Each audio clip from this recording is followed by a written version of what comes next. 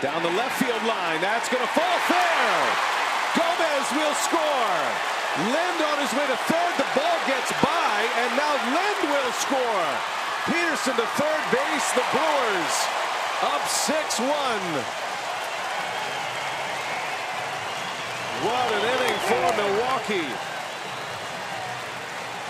Nice at bat by Shane Peterson. It's been a while for him, and able to dump one down the line. Jared Hughes, who has been so good as of late, having a difficult time here today. He's given him 3 hits.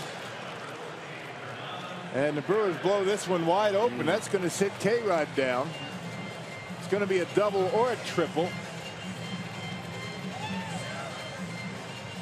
And it is 6-1 as the merry-go-round goes. Clint Hurdle back to the mound to make a change.